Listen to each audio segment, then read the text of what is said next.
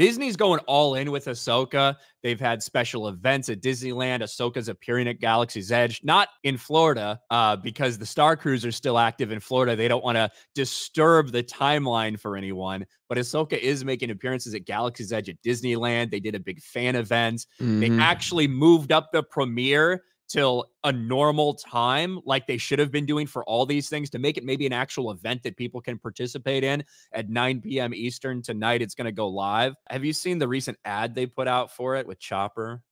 No. Of all the characters, I haven't seen anything except for the one trailer we reacted to on this channel. Of all the characters that are in this, I think that Chopper's probably going to be the most well portrayed. So far, he seems to be completely in character, while everyone else seems like they're a robot version of who they were in the animated series. Here you go. Can't just shoot it down. It would crash into the port city. Just ready a tracking device.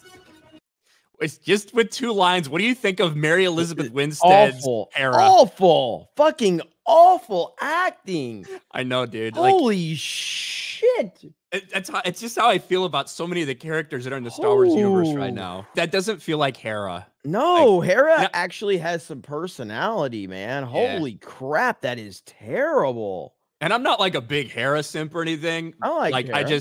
I'm not a big Hera simp. I'm not like in love with the character, but this is just so fucking boring. Wow. Exactly. No wonder Kanan just wanted to die.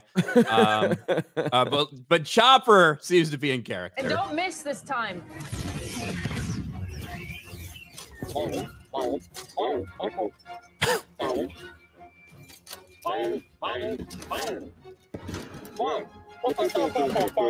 No, I did not go through your stuff.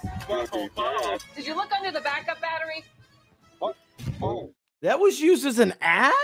That's an ad for Ahsoka, yes. Holy crap, that was bad. It's really bad from Hera. Like that was bad. It's not great. And I don't know how much she's going to, I don't know how much she's going to be in this thing, to be honest, or how much is going to be Ahsoka and Sabine going off and doing their own thing. But yeah, some of the choices they've made for these live action representations, I just don't agree with. I think Hera's a pretty good character in Rebels, and she's got a lot of personality. That looked like fan film. Like that was just like a fan film is what that looked like. That was bad. That looks like somebody slept their way into getting cast for that role. Yeesh. I mean, it's not like that actress is married to Ewan McGregor or anything. So I'm sure there's nothing involved with that. No, man, that was bad.